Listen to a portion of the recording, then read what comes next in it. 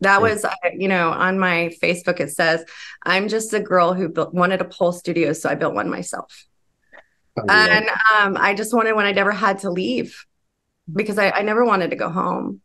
And so I've really just stayed true to that vision. And it's like, what would I want? So my studio is very focused on female empowerment. It's very female focused. We're open to all genders and identities, but we focus on females. And we do that because I know what it's like to be bullied, to be shamed, to be, told you can't do this, you can't do that, you don't look the part, sit back in your corner, baby, kind of stuff. And I really wanted to make a place where people could come in and they could cry, they could have a bad day,